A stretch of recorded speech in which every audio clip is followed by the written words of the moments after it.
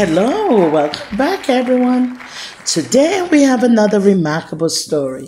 Today's book is called You Can't Kiss a Bubble, written by Karen A. Weil. Now, bubbles don't last long, but they are lovely.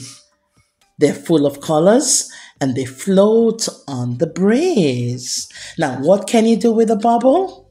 Now, let's see what happens. Let's get started. You can't kiss a bubble. If you try to kiss a bubble, it will pop.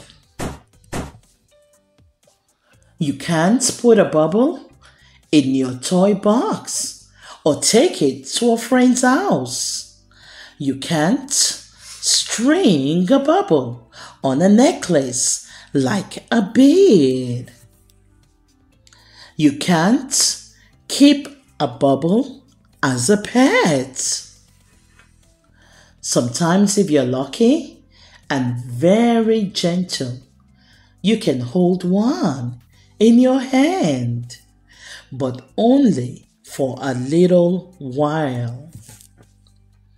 And when you blow bubbles, you don't know how many you get or how big.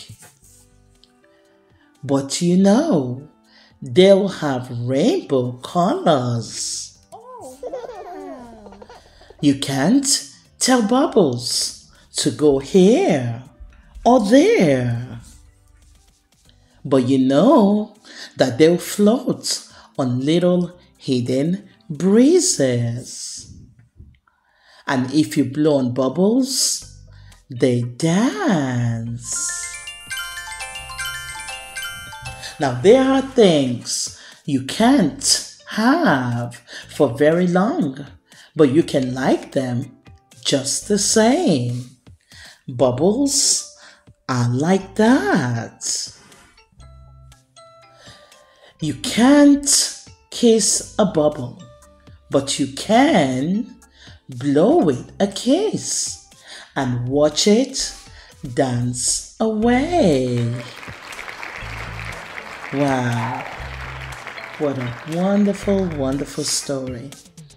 Thank you for joining us again, boys and girls, for this remarkable story time. We thank you for being here.